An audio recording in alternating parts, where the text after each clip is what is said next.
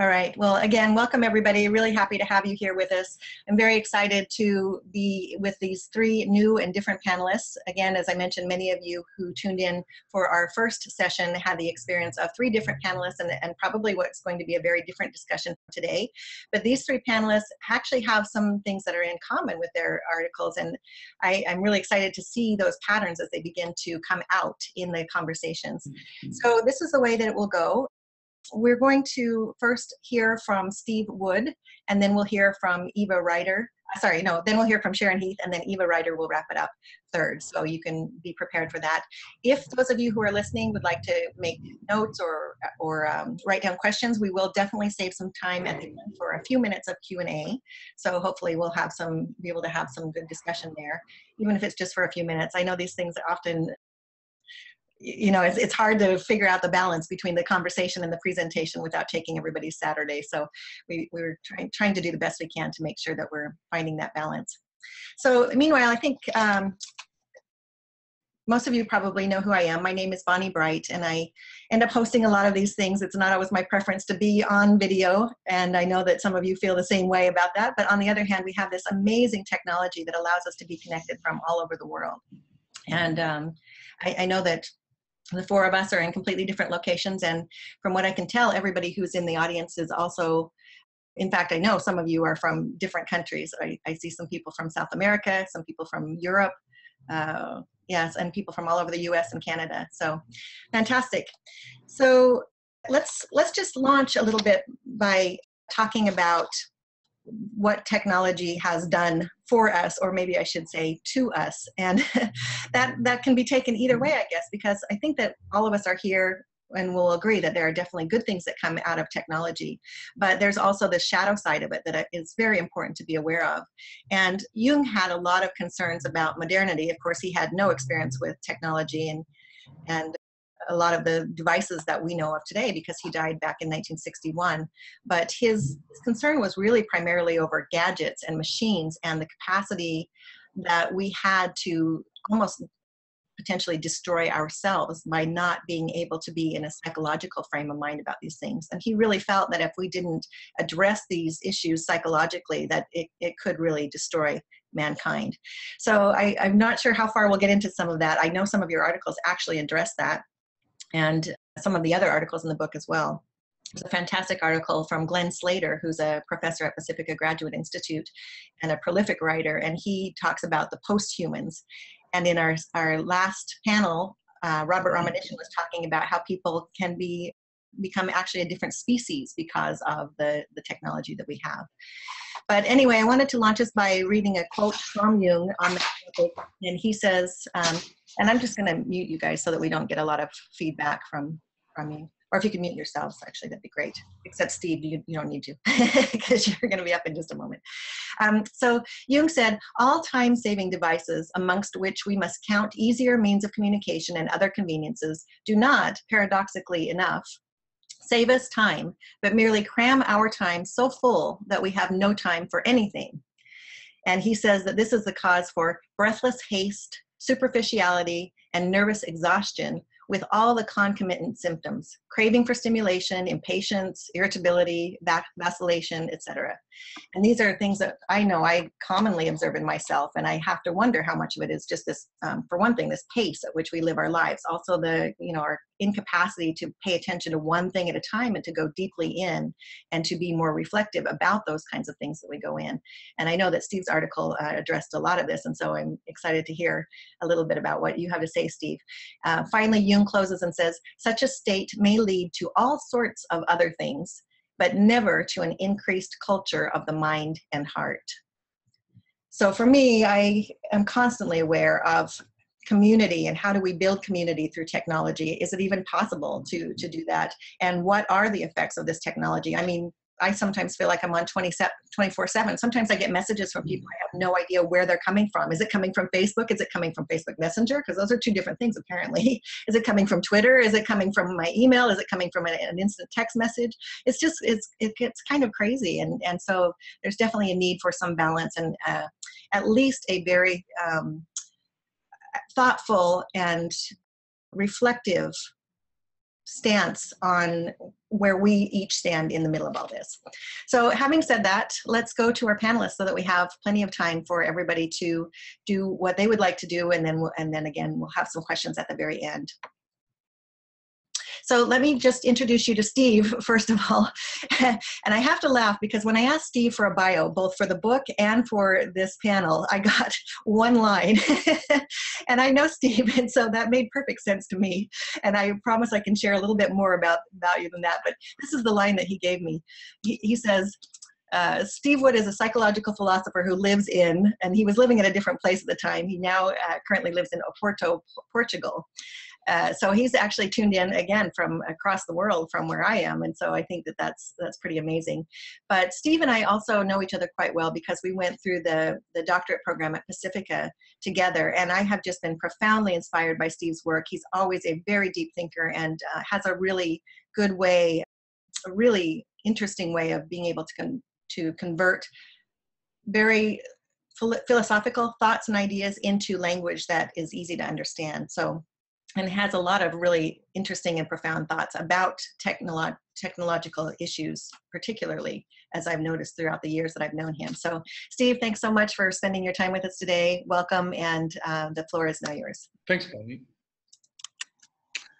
Well, geez, Jung said quite a lot, but just to, I suppose I'll just say a little bit about the article I wrote. And in that article, the initiator of it all is the speed at which we're functioning as human beings, and how that speed has crept up exponentially over in a very short period of time. Like 20 years ago, no one had a computational device like a cell phone or an extension of the body that was having data. And the idea of that speed is working so fast that I don't think we even are able to know what's almost unconscious. And in fact, I would posit that the more reflective things I've been thinking about now are that it is unconscious, that it's operating on an unconscious level, and that the electronic data that's being shoved at us all the time is coming unconsciously through us, and it's being now created by it's called content, and it's being created by large corporations, governments, and I think the election was I think the US election was it should be a very big wake-up call about the power of computational devices, electronic content, and the blurring of what you might call the lived world and an electronic world, and also truth and falsehood. So,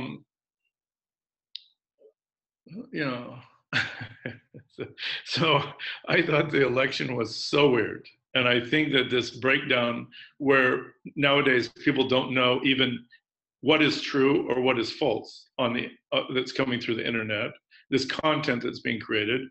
Content has always been, we were always somewhat trusting that the content was coming from a reputable source, like a Google or that you could trust, that there was a generosity to it, that it was legitimate. I don't think you can now anymore. And I think that's should be kind of frightening.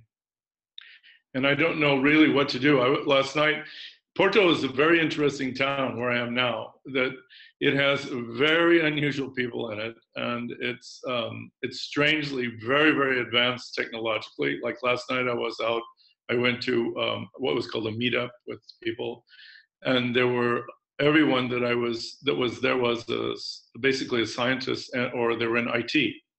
So we had very interesting conversations about this subject.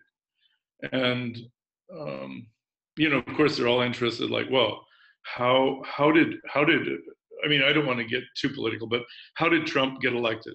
Trump got elected because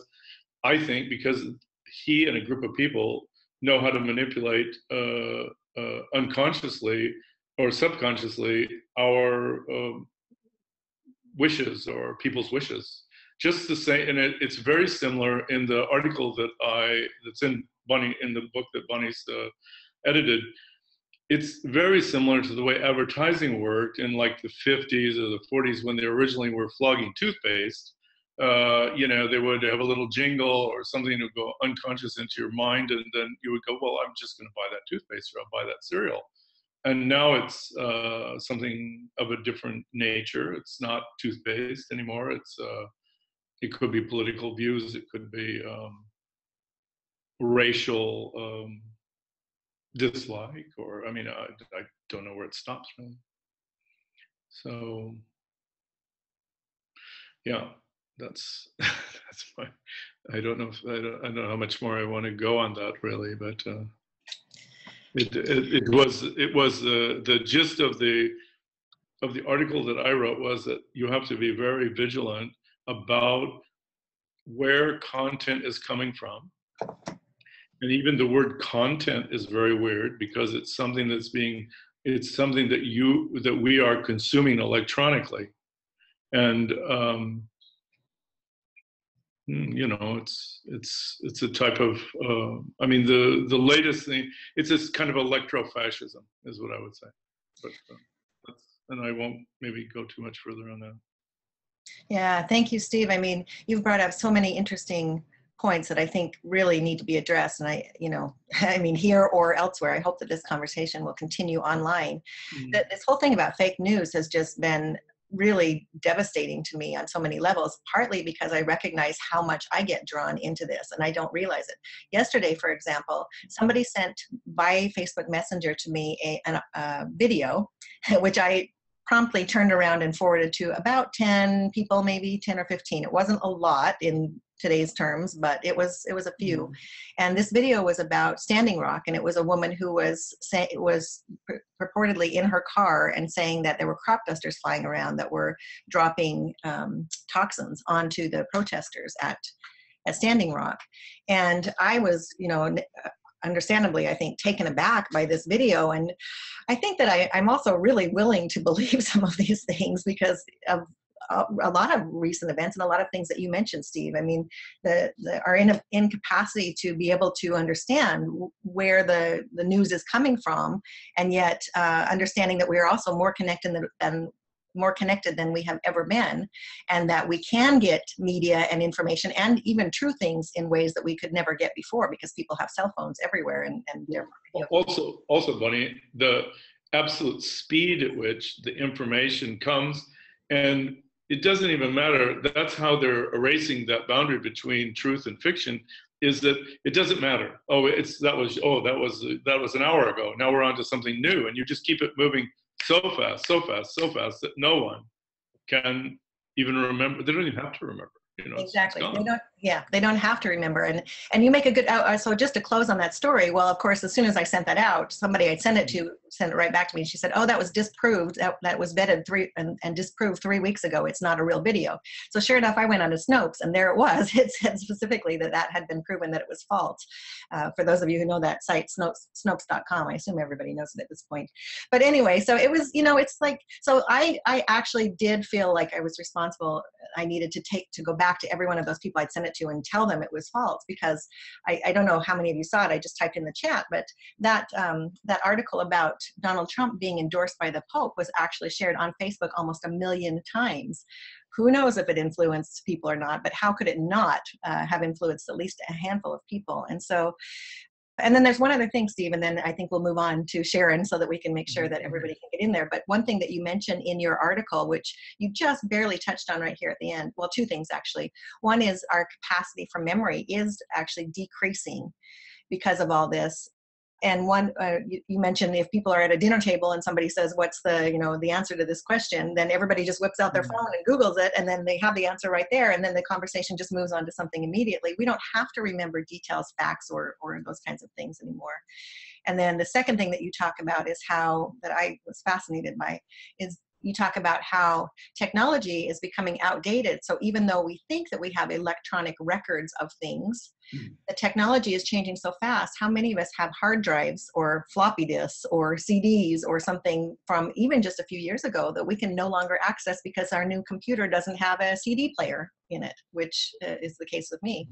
And I know I have drawers full of these things, and what do you do with it? And that kind of takes me to my own. We're losing our memory, even though we think it's safe for years or generations to come. That was kind of the joke I made when we started this panel, is that, and I can't remember if I made that while we were recording or not, but I said, this will be recorded for posterity, or at least for the next few years, because there's no guarantee posterity will ever see this after the next few years. Yeah. So anyway, I really appreciated your article, Steve. I thought it was just absolutely brilliant. And I really love the way you flowed from one topic to the next, but I believe that you hit on so many things that are highly relevant. So if those of you who are listening to this haven't read Steve's article yet, please go back and do so. It's really important. So, and I hope we get some questions for you at the end, Steve. Okay. So great, thank you very much. So Sharon, let's go to Sharon Heath. And let me just read Sharon's bio. First of all, Sharon's article is called A Jungian Alice in Social Media Land, Some Reflections on Solastalgia, Kinship Libido, and Tribes Formed on Facebook. And really appreciated Sharon's article too. And ironically, actually, Sharon and Eva had some commonalities. Well, I had mentioned that, but they had some very specific commonalities among their articles, and yet they each took a very different take on it. So I'm really excited to see what Sharon and Eva are going to say. So Sharon Heath, let me just tell you about her. Sharon Heath writes fiction and nonfiction, exploring the interplay of science and spirit, politics and pop culture. A certified Jungian analyst in private practice and faculty member of the C.G. Jung Institute of Los Angeles, she served as associate editor of Psychological Perspectives and guest editor of the special issue, The Child Within, The Child Without. Her chapter, The Church of Her Body, appears in the anthology Marked by Fire, Stories of the Jungian Way. Which is a great book, by the way. And she has given talks in the United States and Canada on topics ranging from the place of soul in social media to gossip, envy, secrecy, and belonging. Her fiction series, The Fleur Trilogy, beginning with the second edition of The History of My Body, will be released soon by Thomas Jacob Publishing. So, and by the way, that is a series of fiction, as I just mentioned, but that series, the first book, which I have, is excellent. So I'm really happy to see that you're going to be releasing the next two of those books soon, Sharon. So congratulations on that. That's fantastic. So Sharon, I'm going to unmute you. Here we go. And it's all yours. Thanks so much, Bonnie. And thank you so much for this wonderful project. I mean, really, the book is terrific, really terrific. I'm going to pick up, I think, on the thread that you had begun with in terms of can there be community through technology? And my piece was really all about Facebook and my own experiences with Facebook and some reflections on it. I entered into all of this digital world very reluctantly, not unlike many Jungians, I think. Having quite a resistance, a kind of a Luddite feeling about these machines and Brave New World. And just as when I had first discovered Word Perfect after having been a novel writer writing on a yellow pad of paper, longhand, Word Perfect could kind of do all kinds of stuff. I discovered that Facebook could do all kinds of stuff, and it was really exciting for me. The Fleur series that I've been writing fiction about is about a young girl who is really quite captive to her terror of the void. And it's in some ways been a reflection of my own childhood as a kid who moved about every year and a half from neighborhood to neighborhood and was one of those outsiders who could never find a place and was quite lonely. And so when I entered into the world of Facebook, initially to kind of publicize the novel, frankly, I entered in as a voyeur, but I was quickly, the child in me was very captivated by the playfulness of it, by the sort of the interchange, the kind of, it was like a Marco Polo game in this digital unconscious swimming pool. And, but I was what neuroscientist Gary Small calls a digital immigrant, for sure, versus my kids and many of your generation, Bonnie, who he would have called digital natives. And one of the things that really turned me on as an immigrant were all the kinds of people I could connect with on Facebook that I wouldn't meet in my consulting room as an analyst, wouldn't meet at the Jung Institute in collegial meetings. There were physicists, there were poets, environmentalists, journalists, architects, musicians. I was just getting exposed to all kinds of stuff that maybe I would read about in the New Yorker, but wasn't meeting up with and having dialogue with. Teilhard de Chardin had a lovely quote that connects for me with this, which is, there is almost a sensual longing for communion with others who have a large vision. The immense fulfillment of the friendship between those engaged in furthering the evolution of consciousness has a quality impossible to describe. And I think that I was really initially getting in, it was like, oh my goodness, I really started to experience this kind of bizarre communion with people like Eva, who I had never met before, but who I connected with first on Facebook.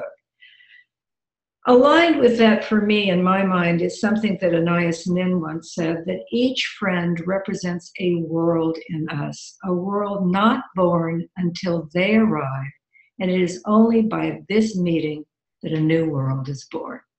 So coming at this sort of from the feeling function, I think that there is a way at its best that something like Facebook, or even certainly what we're engaged in today, can really meet some very powerful and really deepening human needs. Levi-Strauss, the anthropologist, the brilliant anthropologist, he sort of wrote about the alliance theory of exogamy. That the ritual marrying between peoples of two or more tribes sort of ensured the economic and cultural flourishing of all those groups. And that's part of, I think, what can be at best the enrichment that goes on in something like Facebook. And I want to use kind of just as an example, a few threads that I've experienced on my own page that will kind of give a flavor of that. I actually still know people who are not on Facebook, so I want to give them a bit of a feel of what it can be at its best. In one instance, I had posted from Mary Oliver's poem, Wild Geese. And Mary had written, whoever you are, no matter how lonely, the world offers itself to your imagination, calls to you like the wild geese, harsh and exciting, over and over announcing your place in the family of things. And then I get a response from a woman named Deborah Zhang Stein, and all the people I'm citing here have given their approval to go public in this way. And Deborah is a very interesting woman, as I discovered on Facebook. She was born in prison to an addicted mother and spent her first year of life in solitary confinement with that mother, and had a heck of a life sort of after that, and has used that sort of early experience in a very transformational way. She speaks at prisons throughout the country, primarily women's prisons, and she's quite an inspirational speaker in terms of, really addressing how lives can get turned around by connecting with our depths. And in fact, Deborah was about to come out to LA to talk to a couple of prisons out here. And I said, oh, you've got to come and stay with me. And my kids were appalled. It's like, Mom, you met this woman on Facebook. You have no idea. She could be an axe murderer. And in fact, unbeknownst to me, when Deborah came to stay, they were driving around the house as if they could see that I had been axe murdered while they were driving around. And in fact, Deborah's family back there, it turned out, were also very concerned. But I have found, in fact, that meeting people who were once digital companions in the flesh has generally been extremely meaningful and has just filled out who they are on the printed page. At any rate, Deborah responds, I think I need to read this to the women in prisons next month. Thanks for the reminder. I just read it aloud, imagining 1,200 women in khakis listening to this, waiting for those, with those arms crossed, to uncross as I walked amongst them with poetry. Even the guards will listen to this one. I bet I get a kind of church kind of amen on it. To which then Carolyn Raffensperger jumps in. Now, Carolyn's another person who I met first on Facebook, then came and stayed here. And Carolyn's one of the, speaking of Standing Rock, she's a primary environmental attorney in the US and is representing the water protectors in Standing Rock. And she says, Deborah, this poem is in your honor. Hafez said, the small man builds prisons for everyone he knows, but the wise woman must duck under the moon to throw keys to the beautiful and rowdy prisoners. Then another woman jumps in, Margot Stepping, who's an artist and entrepreneur, and she talks about something she'd watched with Eve Ensler at the New Bedford Correctional Facility, What I Want My Words to Do for You. So it's just, it's like it plays. It's a kind of, can be a call and response that can be deepening, uplifting, moving, tear producing. And that's, I think, for me, been Facebook at its very best, besides conveying occasionally real, true information, not just the faux stuff. So I'm going to kind of skip ahead a bit. At the same time, we all know of the multiple shadows of social media, and because it's all about light that keeps people up at night and gives them insomnia, it's got a very deep shadow. In particular, what I wrote about in the chapter was sort of the shadowy effects on children, developing kids, who are so immersed in all this. Cyberbullying is not funny. Kids have committed suicide as a consequence of it. There's a comparing of self with these idealized versions of how others kind of present themselves. Certainly the loss of embodied relationship. We've learned that the youngest generation are losing the capacity to discern what different facial expressions convey, which, you know, is pretty appalling. Overexposure of their own sexuality and their soulfulness. But what I'm most aware of these days, and it's echoing, I think, your concern, Steve, is the shadow side for adults. Beyond the addictiveness and the time suck and the trivializations of too many cat videos is the lack of exogamy that I think it started out with. You know, there's been this trend, at least on Facebook, and sort of anybody who's on it can track it, where over time, who appears in a news feed and becomes easily available, whose posts become easily available, has been tailored more and more to whatever we post, not just that, whatever we buy on Amazon. We're getting kind of news alerts that are once again specifically designed for our tastes. And what's happening is that what I see in terms of Facebook's sort of autonomous posting is very different from a distant relative who's a gun collector. He's seeing a completely different world than I am seeing. And that's not out of my choice. It's about what Zuckerberg and his friends who've given us this wonderful gift are choosing to present to us. So in terms of what has happened in this kind of increased polarization that is going on really across the world, and we've become so aware of it in the US with this election season, is being very much exacerbated, not just by fake news, but tailored fake news. So, you know, there's a lot of kind of speaking to the choir, not much learning about what the other is thinking, feeling, how the other is viewing the world. And I think it's a terrible trend that is basically intensifying the polarization in ways that don't feed the I vow that is so necessary for soul's development. That's one piece. The other piece that just I want to make a very brief comment on is that I'm very preoccupied with this whole notion of the void because my protagonist led me there. And the void is, of course, where all creation begins. There's a wonderful quote from Jim Harrison's wonderful novel, Dava. He says, I remember my grandfather telling me how each of us must live with a full measure of loneliness that is inescapable, and we must not destroy ourselves with our passion to escape this aloneness. And I think it echoes much of what Steve wrote about and you just talked about. But I think that's one of my primary concerns about all of this inundation of media, handheld and otherwise, is that there's not the moment for the soul to kind of really be alone with himself or herself and really experience communion with the depths. And I don't know what the heck we do about it except a kind of a personal, person-by-person discipline. But it is a profound loss that is taking place because the psyche moves very slowly. It's not quick, quick, quick. You know, it speaks with the language of the ages. It's archaic, and it needs us, and we desperately need it. So, yeah. Thank you, Sharon. I mean, you've hit very much on something that I think, at least I think about a lot every single day, and that is, you know, how do we retain the soul in the midst of all this?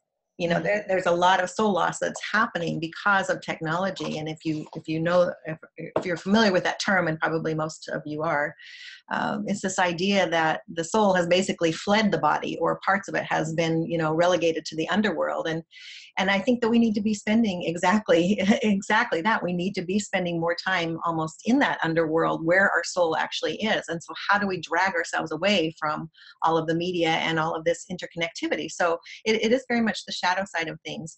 I really love in your article, you actually wrote, and this is where you began, I think, you wrote, "I find myself thinking of those with whom I regularly communicate wall to wall as my Facebook tribe, one of millions of tribes singing songs of the dark times back and forth across the internet, and in the process constellating little sparks of conscious light."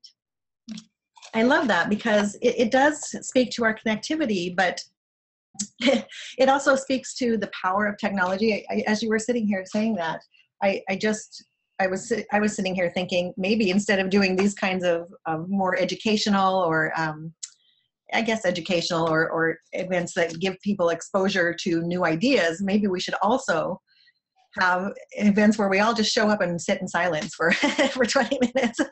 You know, I mean, I'm kind of being facetious when I say that, but yeah, it's a really good question. How do we do that unless it's an individual discipline one at a time? And I know a lot of people have practices where they do a daily practice, whether it's yoga or meditation or walking or prayer or something else where they can actually spend that time. But a lot of people don't, including myself many times. Well, what's tricky is I think that some people are kind of relegating, like with the practice of yoga or meditation, kind of soul connection to these little squidgy moments, rather than ensouling all of our experience. And I think that's where it's there. The body, I think, comes in amongst other things. Is that it's most important too.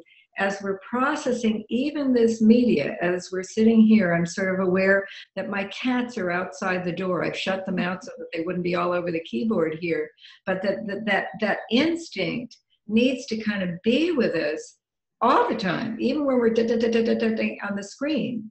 That it's most important to kind of remind self and soul, because we don't just want it operating in the unconscious. The whole point of the human adventure is to lift this into consciousness. Yeah. And so I'm not quite sure, but that's a little bit of what I'm thinking about these days. Yeah.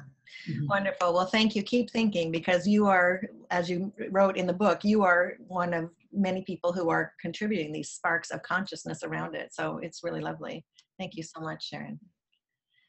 All right, let's move on to our final panelist. This is Eva Ryder, and her article is called "Through the Looking Glass, Reflections and Adventures in Social Media."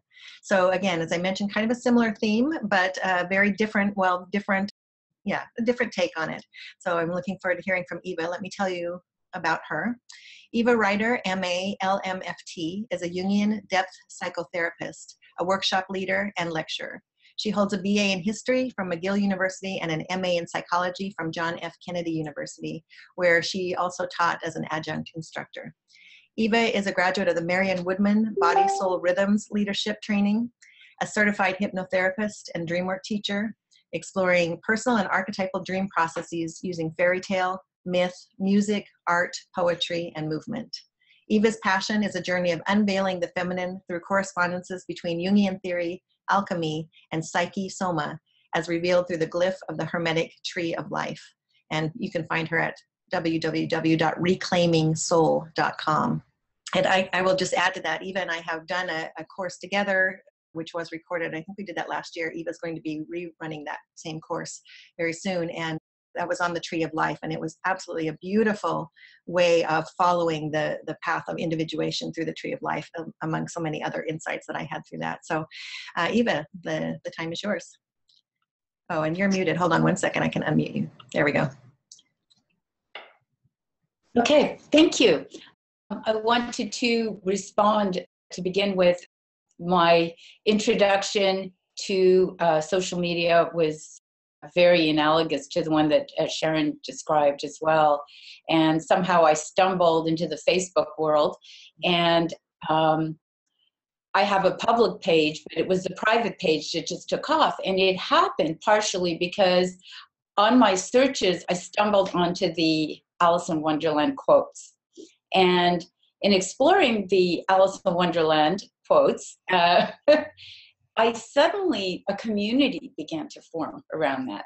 And I was really surprised that it spoke to so many people, because so much of it is about, right, Lewis Carroll speaking about nonsense, you know, and suddenly this nonsense was making sense to many of us. And I think the metaphoric language is the bridge. And that's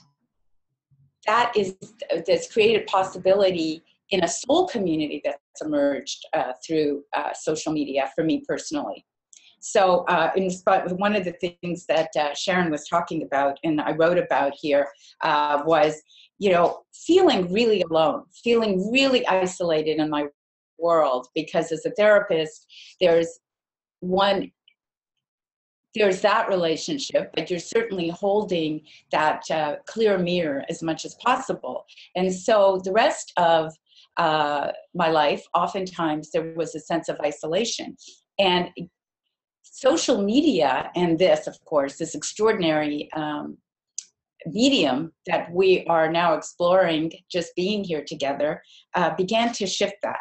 So one of the things that I wrote here was that through our loneliness, whether it be in the guise of wrenching loneliness or its cure, solitude, we ultimately bump into one another. We are souls traveling side by side. Technology developed the highway, but we are the ones who are creating the threads that weave us together in a global tapestry.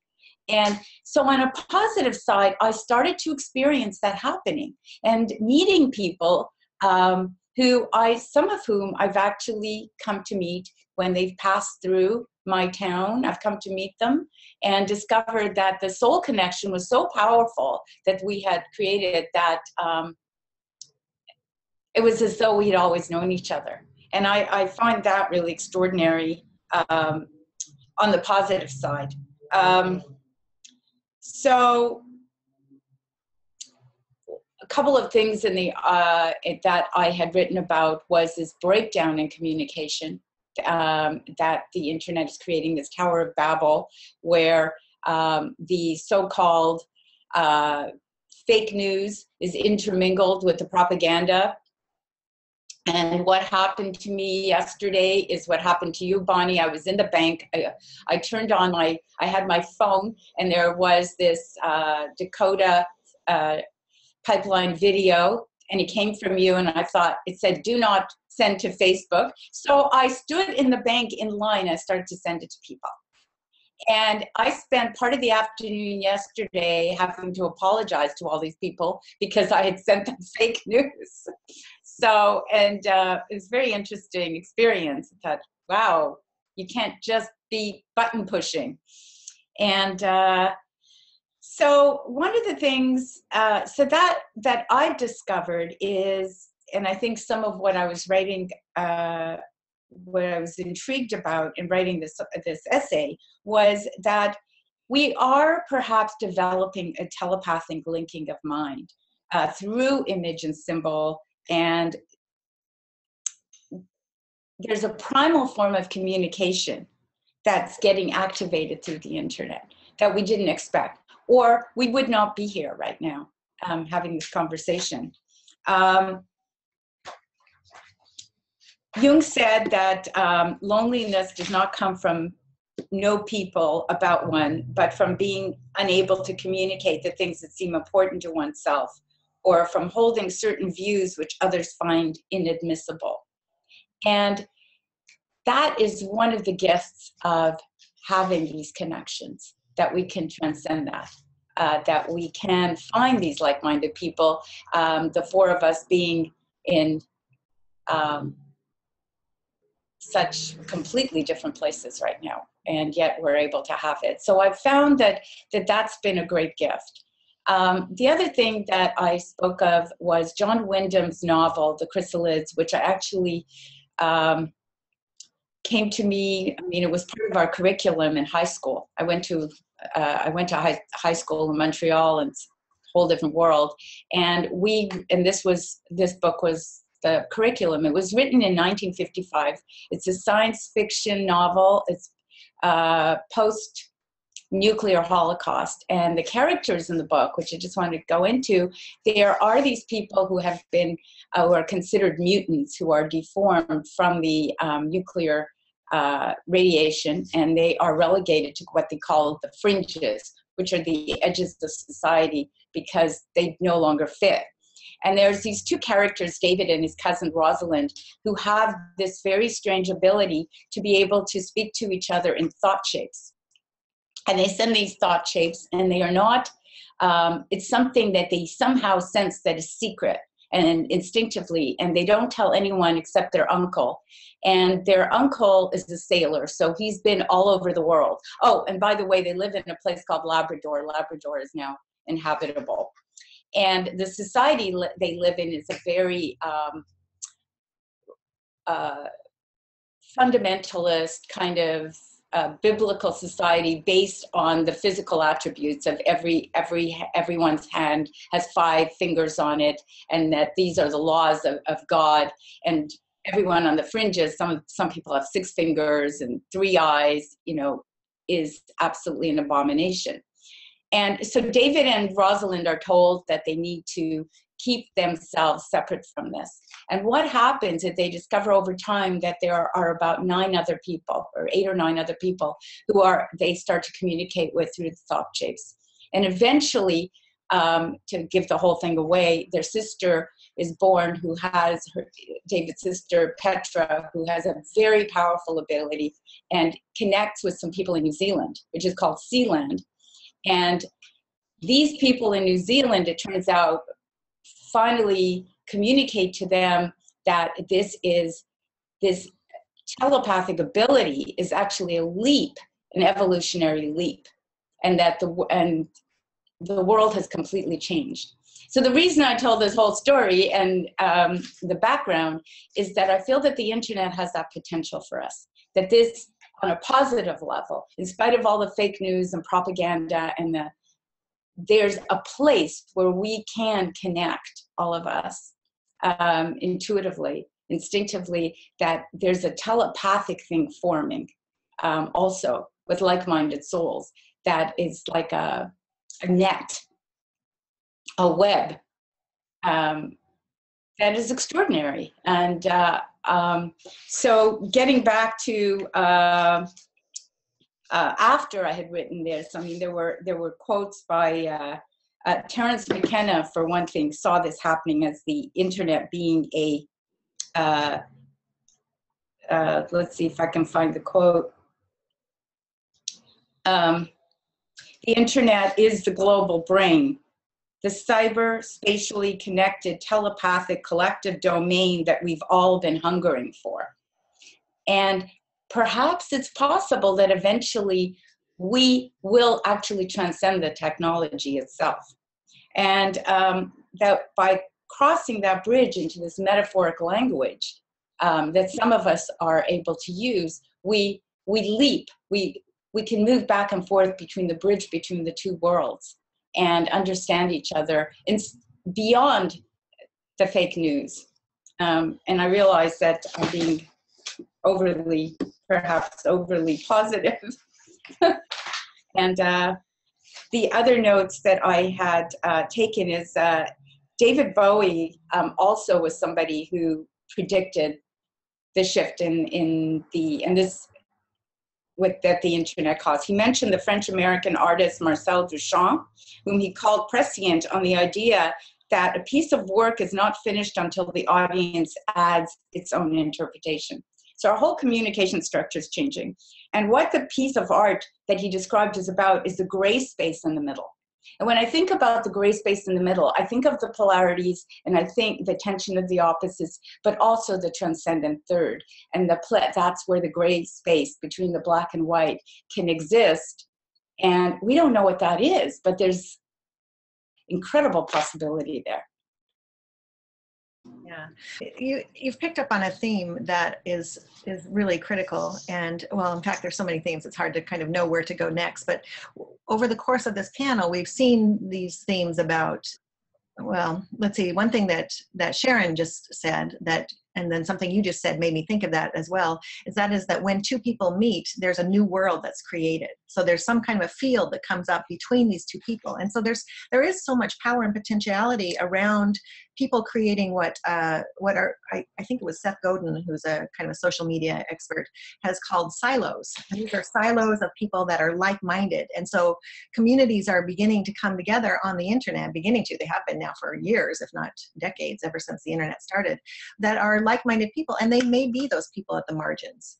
And it may be those people with 6 fingers or 3 eyes that are actually showing up and able to find that community that they've been so longing for. And you know, but it is taking social, what do I want to say, connection to a whole different level, because we are meeting in ways that are not the same. It's not that embodied kind of experience that we are used to having. And I had typed into the chat earlier, I don't know if everybody saw it, but there are actually 83 million fake profiles on Facebook. And we don't know who those people are, what they are. So there's also the shadow side of assuming that the people that are showing up are who they say they are, and don't have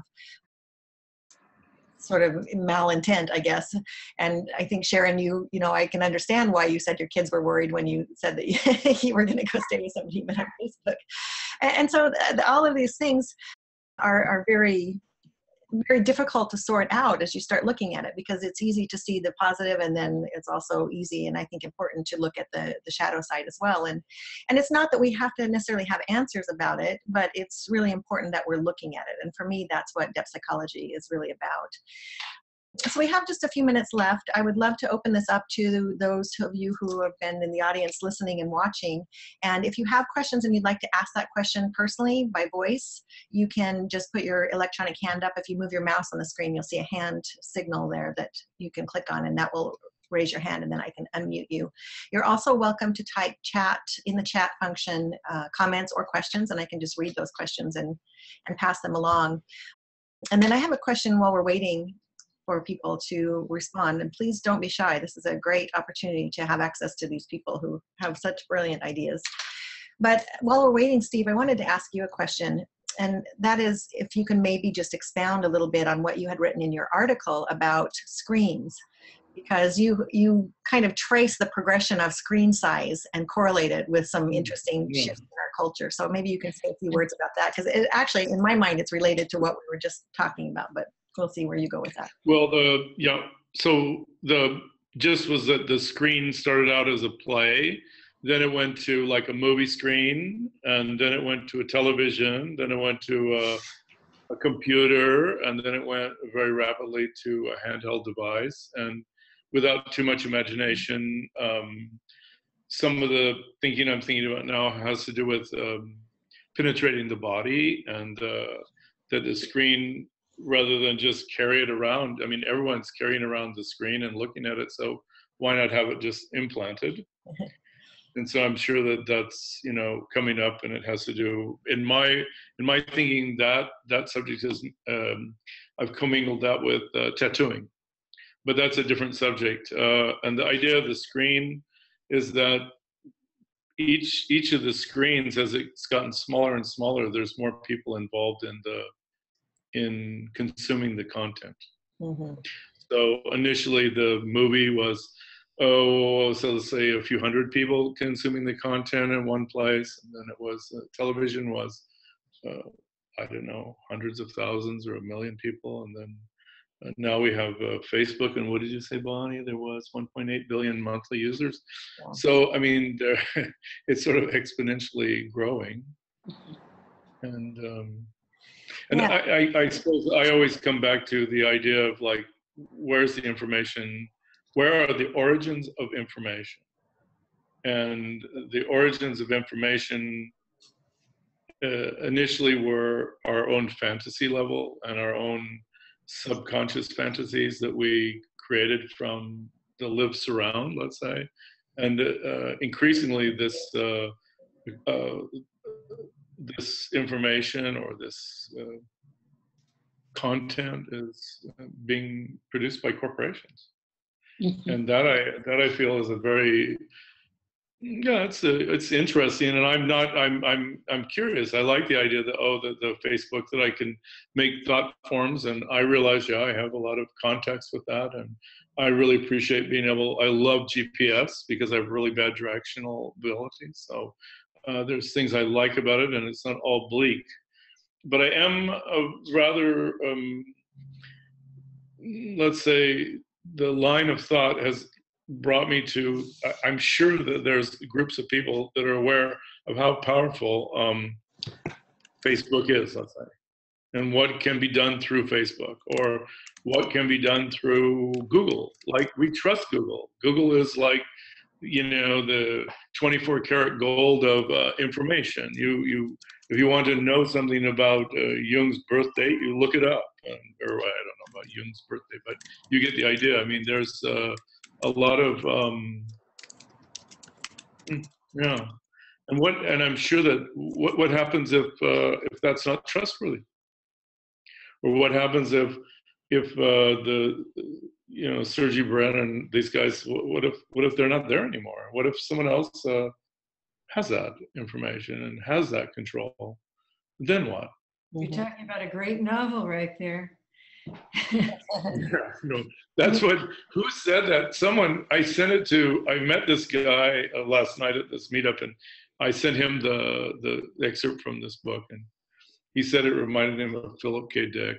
Yeah. But which I took as kind of a compliment, I guess, but it wasn't meant that way. But of course, he said I only read half of it so far, and I thought the last part was. One thing that strikes me is we're involved in something. We're trying to kind of describe this elephant that we're all sort of riding on, and it's evolving, as you say, with such great speed as we're riding on, and it's so difficult to actually get a view of what the heck is going on. One thing that occurs to me when you talk about sort of the third thing is that it's psyche that has created all of this. I mean, all of this has emerged from the imaginal properties that this is, in some senses, being directed by the unconscious. And when I talk about, can there be soul in social media? Well, there is soul in social media because it all comes out of soul. And I guess one of the questions I have is, what is the teleology of it?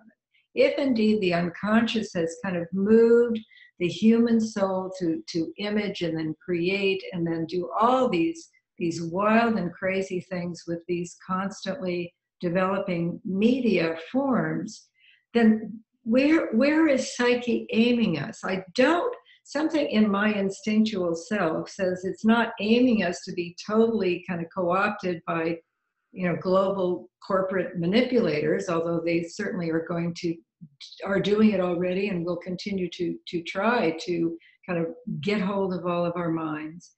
At the same time, I don't think it's in order to develop this hybrid creature, as I think it was Tim Berners-Lee who initially imagined that someday we would become part human and part machine. But it is a great mystery to me. What is the teleology to all of this? Mm-hmm. What Control. Yeah. Hmm? Control. Control. Controlled by? Well, it's the loss of control. My take on it would be that it's the loss of control of lived environment, your lived surround, which is like your environment, your political system, your life on the planet, and the loss of control, as that diminishes, then the embrace of technology has become stronger. So there's it's a compensatory embrace. And let me jump in here. Steve, I'm sorry. Mm-hmm. Have you finished your thought? Yeah. I just want to jump in and read a comment or a question from the audience that is maybe relevant to this. And Rosalind writes, I feel the web, internet chatting, Facebook, etc. is a collective pool, but I'm wondering how we raise our individual consciousness by using it, meaning I think the internet chatting, and how able we are to separate what we need and what we don't need. Its superficiality is so seductive. I think most of us relate to that. And I'm not sure that many people are able to figure out the levels of content that is uploaded and how truths are hardened into facts. Okay, can I respond to that briefly? Because I was starting to write about that. I was asking Steve a question, and then somehow it didn't go through. But really, coming back to Jung, it's through connecting through the metaphor, through that bridge that is the metaphor that connects between image and symbol. And if we're speaking from that mytho-poetic language to each other, we're somehow able to navigate the internet in a way where the actual hard facts and truths and lies somehow we don't have to take it all in. Everything that we read, so the question that I, in response to what Rosalind's saying, that I tried to articulate here is how much is, when we take in fact, we have to be able to discern and to question, is this real? I mean, what is behind it? Who is putting, like yesterday with the North Dakota information, or a lot of the information that what you had spoken of, Bonnie, about the Pope endorsing Trump. But if we bypass all that and we align with what our own individual souls are speaking from, aligning with the mythopoetic and speaking from that place, then we're speaking from the place of the third. And we can align us on the soul level, even as everything else is breaking down, and everything, of course, is. I mean, you turn on the news and you have to turn the news off and find that place again in order to find sanity right now. Yeah, it's a really important point. Somebody said to me once, I'm talking about the news thing actually, which grabbed me. And that is, I think that as a society, we do watch way too much news and quote unquote news. I mean, even as Steve's pointing out, some of the trusted sources now are coming into question. So a lot of this is also about trust. Who can we trust? Who is trying to control us? How do we begin to discern all of that? Of course, these are questions, we're just getting into this, and I know it's going to be time to end. And so I always think we should allow more time for these kinds of discussions, but it's an important point. And so one thing that somebody said to me that made a lot of sense once was, we need to turn off the news and then pay attention to the news that's coming from the soul, essentially, or that third thing that you're talking about, Eva. Watching our dreams. Our dreams are the news headlines from the soul, basically. And so tapping into that is really important. Sharon? I'd just like to throw in something that I learned years ago in anthropology, is that in traditional cultures, the emphasis is sort of on the elders and their carrying the wisdom of what has been. And as cultures kind of modernize, the weight of value tends to accrue to the young and to the news or what is new. And one of the things that Jung talked about was that the function of the archetype is to reconnect us to the root condition. So it occurs to me that as Rosalind has addressed all of us panelists with her, I think, really important question here, that how do we discern kind of how to hold a posture in relation to this proliferation of speedy input that is available 24/7, is to kind of move the fulcrum back toward also what the ancestors have to say inside, what the earth has to say inside, what the body has to say inside, what my cats outside this door have to say.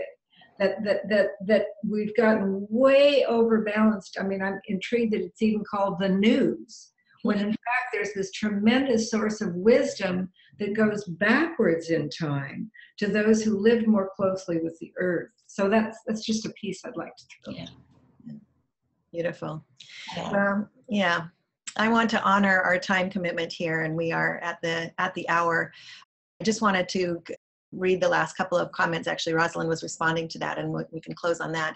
She says, so are we accepting that we have natural filters that we can help each other to recognize what's real and necessary? I think that's a beautiful way to put it. A natural filter is a way that all of us can understand, even those without necessarily a background or deep understanding of Jungian or depth psychology.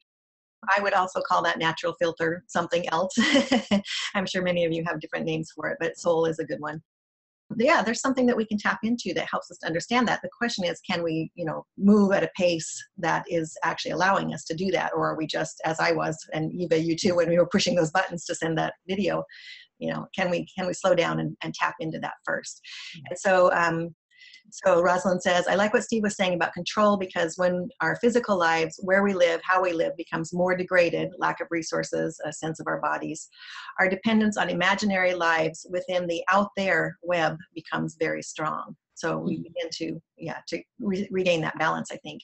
And then Myra says, denied, neglected shadow lodged in the emotions do not respond to reason or linear truth. It has a truth, and this electorate found someone speaking to the emotional body, it seems. This emotional body responded to juvenile rants that echoed, was deeply held emotionally in many, and understood by more. Truth did not matter in that case. So, it's a fine line for that. Yes. It will be important, Susie says, it will be important to find trusted guardians of information. And I think that's a really good point moving forward for the future. Facebook was really hit hard because they don't have, they don't have people that are actually vetting that news. They're just allowing it to run rampant on Facebook. And so should there be some kind of a vetting process, a formal vetting process? And who should those people be? When does it turn into censorship? And so there's this fine line, it needs to be some kind of a spiritual guardian, in my opinion. And that comes back to the individual, because we each have that capacity in ourselves. We each have that aspect of ourselves to be that sort of spiritual guardian of truth and integrity. So, and just to respond very briefly to that, it's that vertical. I mean, we have to be able to trust that vertical, the information coming this way, as opposed to the horizontal. Because right now, as Sharon said, and as Myra said, what is news right now? We don't know what's true and what isn't. So we've got to be very conscious how we navigate, because things are changing so quickly right now, especially since the election. Yeah. In terms of what what they call fake news is just another word for propaganda. Mm-hmm. Yeah, can be. All right. Well, thank you, everybody. So appreciate your time today. Thanks to everybody who was in the audience and for your comments and questions, especially in the chat. And to the panelists, really wonderful work. So appreciate it. Again, if you haven't got the book already, you can get the book in either paperback or as an ebook on Amazon. And I encourage you to do that. There are lots of amazing articles that are in here. Thank you again, everybody. Please feel free to follow up online, either in the Alliance Facebook group or on depthpsychologyalliance.com in the forum there. You can find it under the dialogue tab. And please continue to, let's have these conversations, because they're so critically important. Thanks, everybody. Thank you, Bonnie. Bye-bye. Well, thanks, Bonnie. That was a pleasure. Thank you, Bonnie. Thank you so much. Thank you all. Thank you.